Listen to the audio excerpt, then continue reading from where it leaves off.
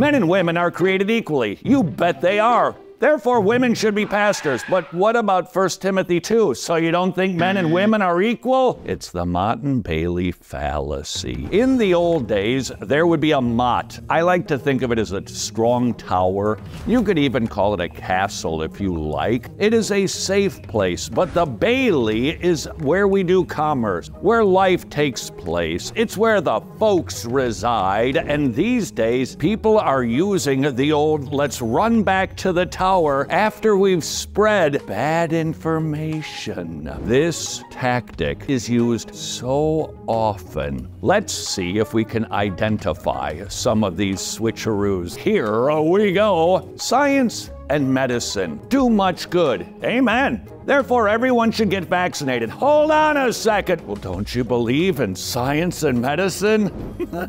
Told you, this gets done constantly. The mott is science has been helpful. Don't you therefore think that everybody should simply obey science and do what they're told? Well, wait a second. I agree that science is good, but that isn't the necessary application of that mott. And yet, this rhetorical linguistics trick is designed to get you to look like a bad guy. Oh, you're a science denier. No. Here's another one for you. Grandmothers are precious, therefore everyone should wear a mask. Wait, I'm not sure masks are actually effective. Do you want my grandmother to die? Of course we value elders. That isn't debatable. It's the application and a reasonable conversation about whose job is it to keep whom safe. Furthermore, we can take a look at, indeed, scientific evidence to determine how good masks actually work. We can have that conversation, but that conversation does not want to be had by Mr. Motte-and-Bailey. Here's an example. There are many ways for people to be healthy besides taking prescription drugs. Yeah, that's true. Therefore, homeopathic medicine can cure cancer. Wait, where's your proof on that? Well, don't you think there are other ways for people to stay healthy? Whilst homeopathic medicine might not be debated with this sort of trick, there are issues du jour. That sounds good. Which are also the issues of the day, where the motte-and-bailey is used constantly. Here we go. Capitalism has some unfair outcomes. Yeah, I'd agree with that. Therefore, capitalism must be totally destroyed and replaced with socialism. Well, wait a second, though. Socialism has never worked anywhere, ever. Do you want people to be taken advantage of? Agree? Disagree?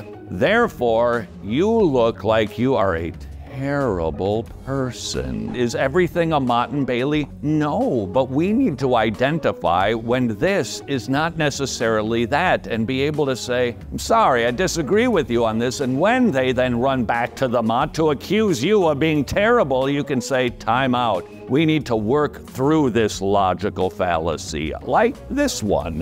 Transgender people have been discriminated against for years. I think everybody can agree with that. Transgender people should be able to compete in whatever gender category they choose. Well, wait a second, wouldn't that be unfair and potentially dangerous? Do you want people to be discriminated against? Of course, we don't want people to be harmed or hurt. We agree on that mott. But the Bailey application that men who are born male should be competing in, I don't know, let's say a women's swimming meet, that isn't the same thing as wanting people to be treated in a kindly manner. But doesn't matter. If you disagree with the application, therefore, you are homophobic, racist, misogynist. Here's another one. Black Lives Matter. Amen.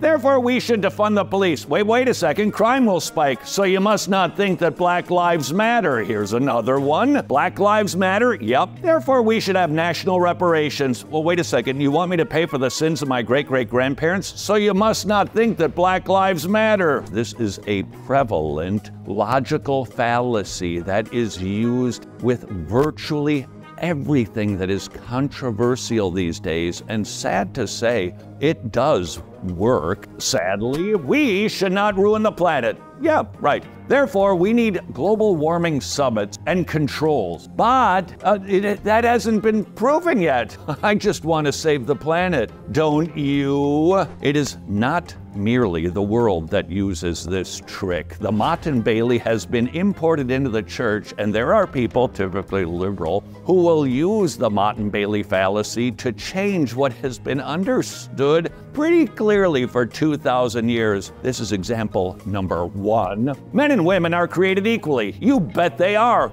Therefore, women should be pastors. But what about 1 Timothy 2? So you don't think men and women are equal? See what they did there? If you do not endorse female pastors, then you're just a terrible, sexist, horrible person for wanting to keep women down and not allowing them to exercise their gifts. Now, we can have a debate about what 1 Timothy 2 says, but to be a victim of the motte-and-bailey fallacy, that just ain't fair. Somebody will make the claim that God, He's imminent, He's near, He's our Father. And we would all say, yes, that is true. The doctrine of imminence, God is close, He is near, He is loving. We all agree on that truth, but then, typically a liberal, will take the idea and then say out in the marketplace or in the congregation in this instance, therefore, we can worship God any way that we want. Hold on, wait a second. When you then tag that person, they run back to the mott and say, well, don't you think that God is our Father who's near to us? Yeah, I agree with that, but your application is a stinkeroo. Here's another church motte-and-bailey. Some people would say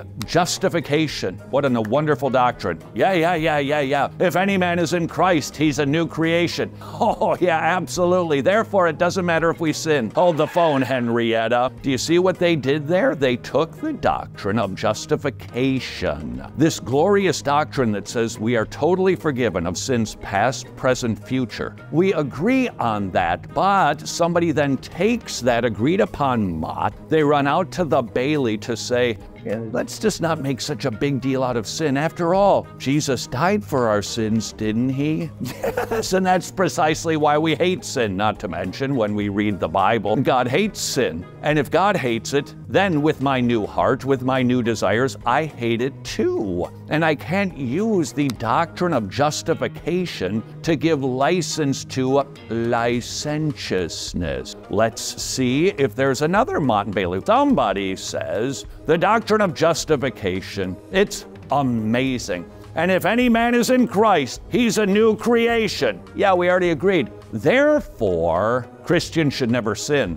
Wait a second. This is not that. But as soon as you say, hold on, my sinless perfectionist friend, I don't think you've got that right biblically. Well, don't you believe that we're new creations in Christ? Yes, I do. But this is not that. Don't let people use this motte-and-bailey fallacy to undermine orthodox theology. Might I encourage you, just be listening for this. You can even hear it in sermons. You'll hear it in Sunday school classes. Identify the mott, identify the bailey, and then bring in the judge to discern, well, who's right on which issue here, and that judge is the Bible.